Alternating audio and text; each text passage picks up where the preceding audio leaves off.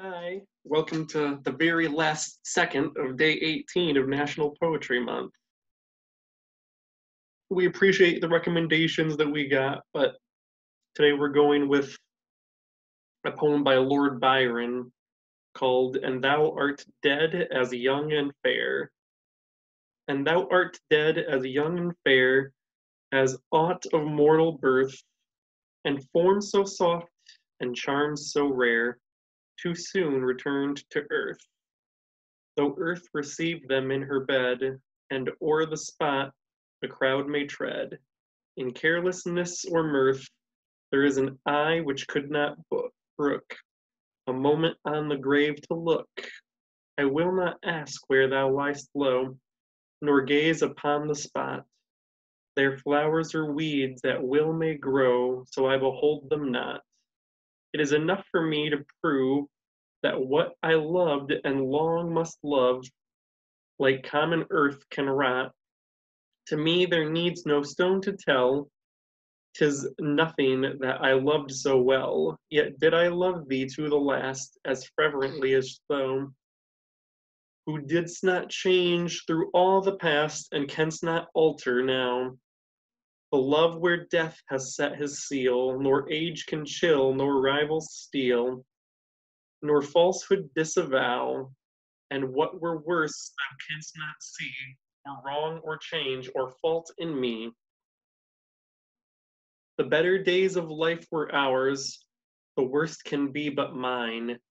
The sun that cheers the storm that lowers shall never more be thine.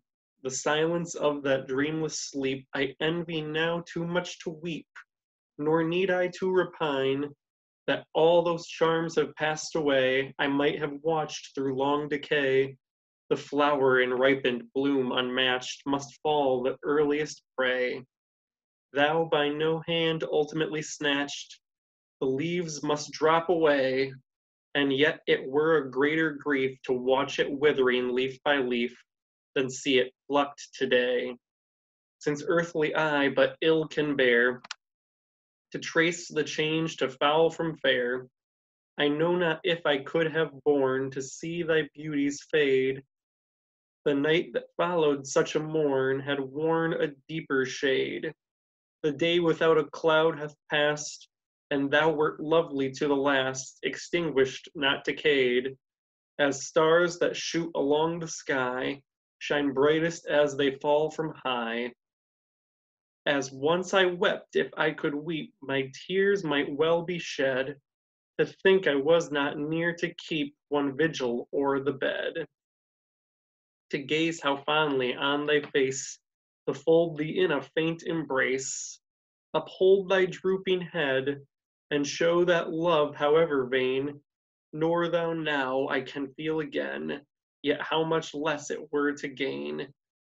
Thou hast left me free, the loveliest thing that still remain, then thus remember thee, the all of thine that cannot die, through dark and dread eternity, returns again to me, and more thy buried love endears than aught except in living years.